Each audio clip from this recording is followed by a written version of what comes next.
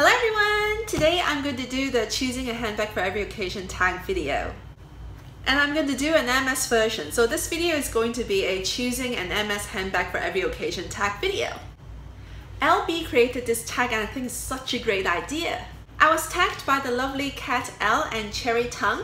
I watched their videos and other YouTubers' videos and they were all very interesting, so I'm going to do mine today. The first category is casual, and I think my Picotin Lock 18 is a good casual bag in that it is not loud and the bucket shape of the bag gives my casual outfits a carefree vibe. The second category is work. The Victoria, in my opinion, is a good work bag. It holds my documents and my laptop, and the zipper closure gives me a peace of mind knowing that nothing will fall out. And I can carry it on the crook of my arm and also on my shoulder, so it goes well with my work outfits.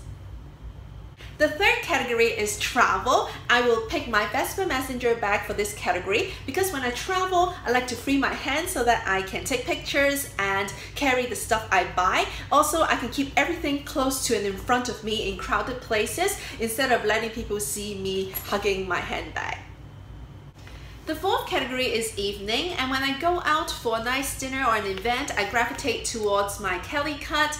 I only carry my wallet, phone, keys, and lipsticks with me, so the Kelly cut is a good evening bag. The fifth category is day to night. I would say my Kelly 25 Cellier in Epsom leather and gold hardware is a good day to night bag because I can carry the bag with the strap in the morning and afternoon, and I can take the strap off in the evening. And the sixth and last category is minimal, and it has to be my Garden Party TPM. The shape, the color, and the size shout minimalism. I used to carry this bag to work every day, and I sometimes wrap the handles with twillies. And that's the end of my choosing an MS handbag for every occasion tag video. You may notice that I didn't include Birkins on this tag video. That's because I think the Birkin can be used in every occasion. At the same time, it can be the most inappropriate bags to be used in all occasions, depending on your job, the places you're going to, and the people you will meet. So that's why I excluded the Birkins.